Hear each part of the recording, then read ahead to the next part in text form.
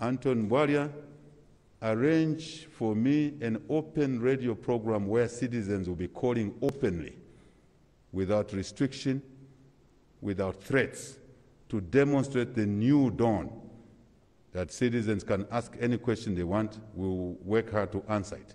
If we can't answer it, we'll pass it to her, we'll pass it to somebody. Let's demonstrate what we're saying, not just to these men, the women last time, but to ourselves, to lead by example. We're committed to voters that will be talking to citizens once in a while on an open line.